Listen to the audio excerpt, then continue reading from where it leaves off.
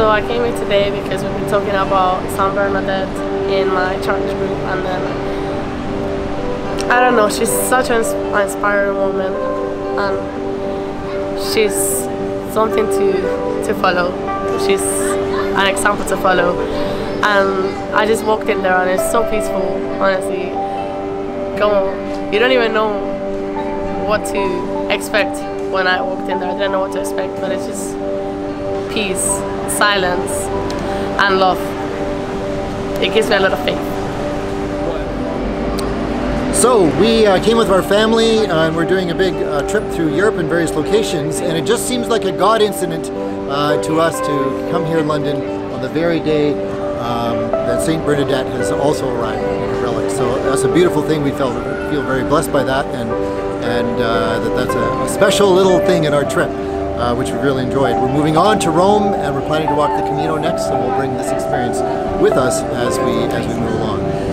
As far as the question here is what attracted you to the Relics today, so that's a little bit of the story there. I would say too that you know, for especially young Catholics to have a direct encounter of some kind or other like this with the, you know, the story of their faith, the stories that move through time. And St Bernadette's, of course, is remarkable. And one of the things I always think about this is that, you know, her story is one starting from nowhere. Just like our Lord's too, from the boonies of Palestine, in her case from the backwater of France, and because of her faith and how she acted, the story grew and grew and grew. God has worked with that.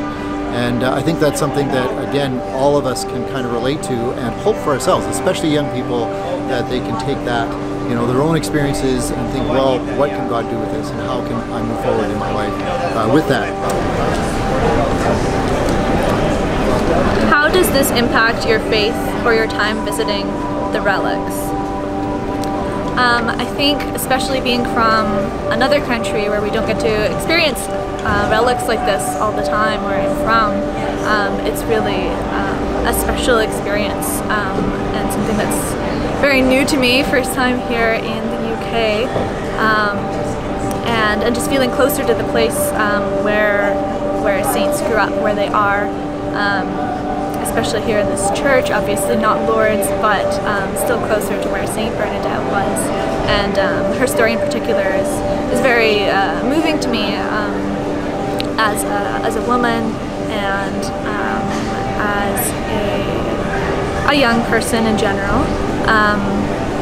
And I feel a strong connection to her story, and helps me strive towards holiness, and that way feeling closer to her and being in her presence, bringing me closer to Our Lady.